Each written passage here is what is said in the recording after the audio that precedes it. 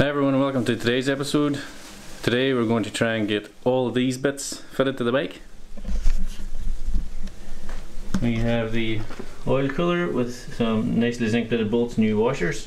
I have to get the brake disc finished, the side stand, front mudguard bracket, rear indicators. Not sure whether I'm going to keep those orange or go to like a smoked colour yet, but that's easy enough sorted later. The entire wiring loom, I'm going to get it cleaned and wrapped with a nice fleece tape. And I'm going to change this CDA unit or ignition unit, whatever you're going to call it, for another one. I actually had to repair this one before I started making YouTube videos. I'll show you that sometime. Two ignition coils need to be cleaned, and I also got the GSX600F handlebar upgrade, which will raise it up quite a bit, and these rubber mounts will be a substantial bit less vibration. Unfortunately the chain has not arrived yet, but we'll get that in the next one. It should be here by next week. So let's get to it and let's get started painting.